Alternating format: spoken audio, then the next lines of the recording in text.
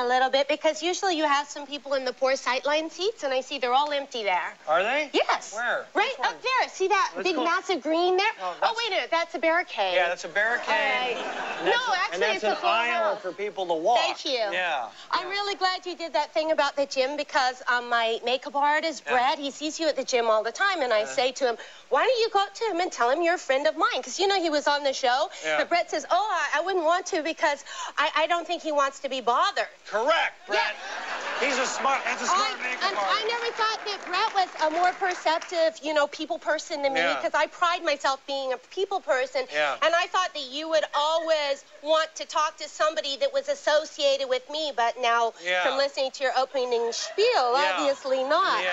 I didn't know. I don't know that he's a... Remember when Brett was on the show and he said he saw you at the gym all the time and you got really frightened? Who? Like maybe he was a stalker or something. He was on the show? No, he was on the show with me. He was playing with my hair. Oh, right. Yeah. I forget. I forget. I have an interview. And then when you were doing your thing, I was a little perturbed because I haven't been on the show for a while. Yeah, and why not? Craig comes... Why not? Well, I can explain that. It didn't have anything to do with me telling the producers she talks a lot. It has nothing to do with that. Usually, Craig comes into my dressing room before the show to sort of harass me a little bit and stare at himself in the mirror and fix his hair. That's true. That's true. You did not do that this time. I was dimpling my collar before the show tonight. So but then he came backstage just before I was about to go on. He says, what's the matter? You don't want to see me before the show? And then he touched me. His hands were icy cold. What did I do? I went Your hands are icy cold. They're icy cold.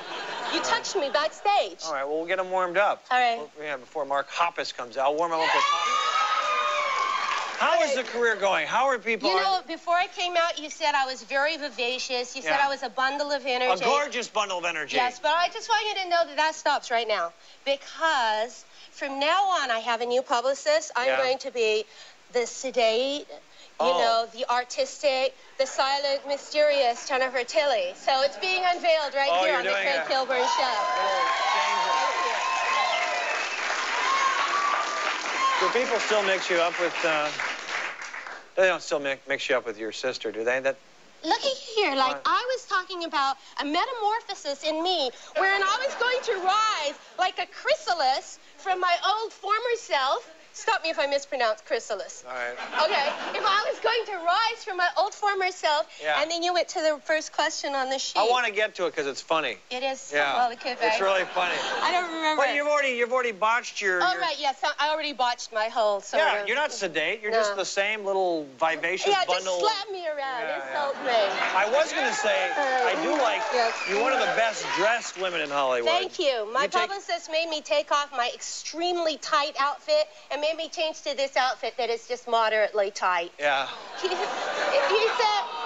said, you know what, that one's kind of loose, it's easy. They said, don't put on the super sexy dress for Craig because this is a late night show after all, and people come on the show and they're really relaxed. So I wear this dress, it's a very relaxed fit. I think this is perfect. Thank you. Thank you.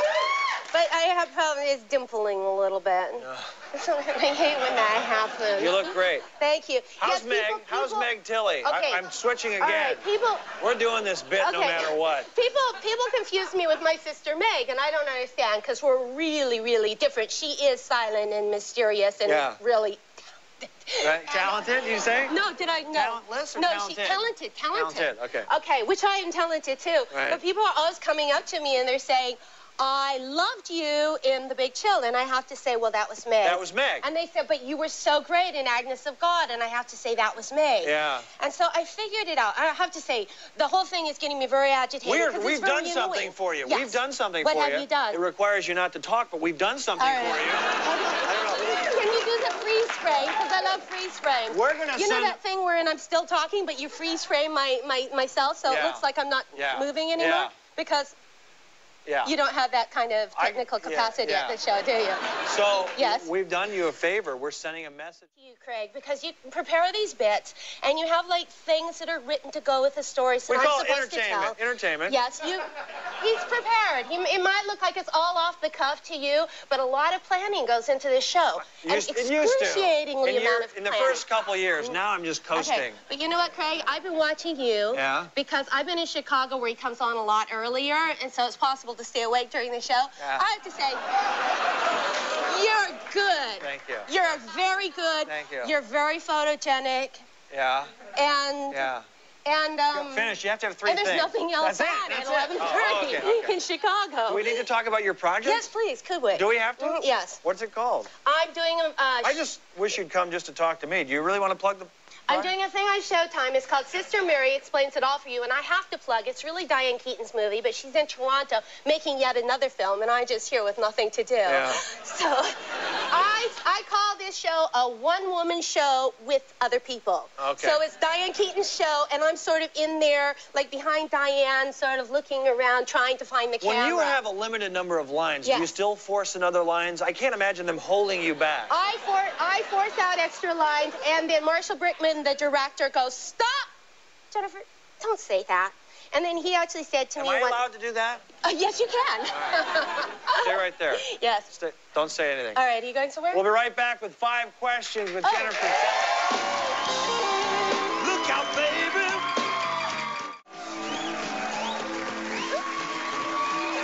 No, this is yours. This is yours. Wait, that's mine. Oh, you need it? He tried to take my water. Hi, Jennifer. You know what?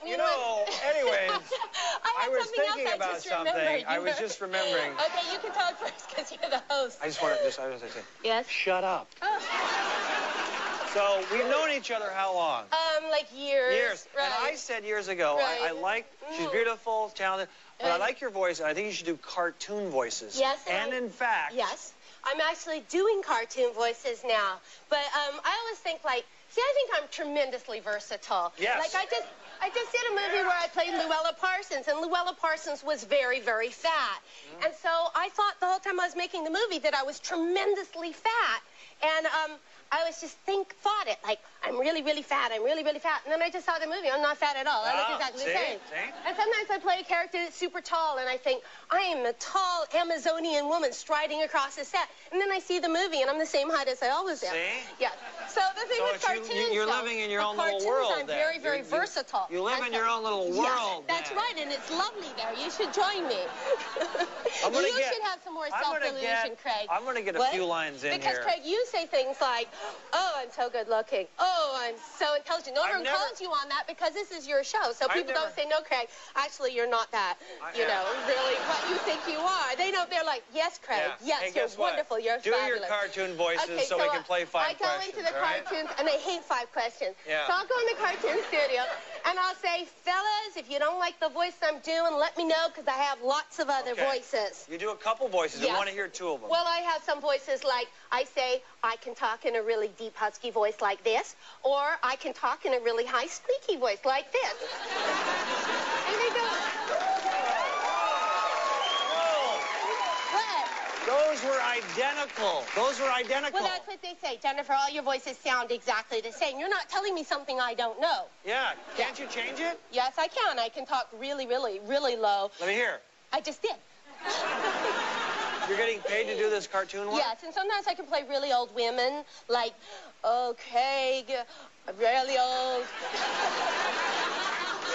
I think they just pay you. I think they just say, okay, just cut it, take it, let's pay her, so she'll leave. So anyway, Brett, my makeup artist, he was doing Merv Griffin the other day. You know Merv, that other talk show host. And Merv was complaining about the state of talk shows today. He said, oh, you know, these young people, that's my Merv Griffin voice. Yeah, very good. These young people today, they don't let conversations go on. They're always interrupted. Yeah. He goes, in the old days, people had stories. They're 5 minutes, 7 minutes. Who cares? Today, they always have to cut to commercial. Yeah. But then he said, bring it on. There's one guy, there's one Merv likes fella. me. Merv likes us. There's one fella I like. If you say the wrong name, you're off the show. Kill. And everyone said in amazement, Craig Kilburn? Yeah. And he said, yes, him I like. He's loose. He's in the moment.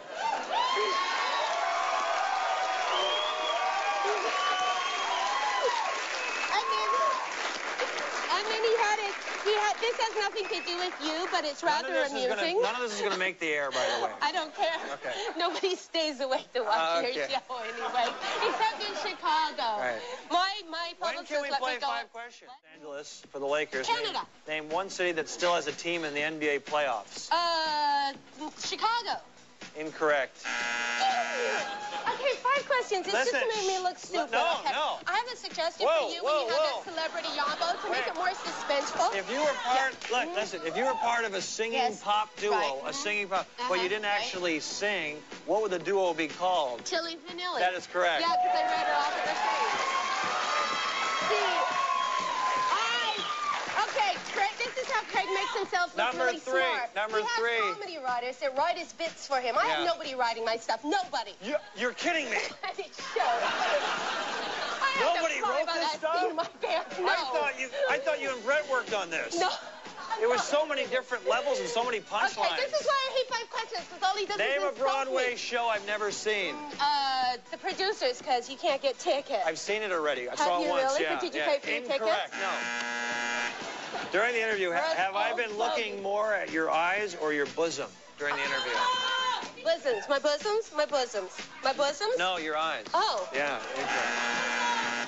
Okay, she is now... Okay. I hope she's going to tie...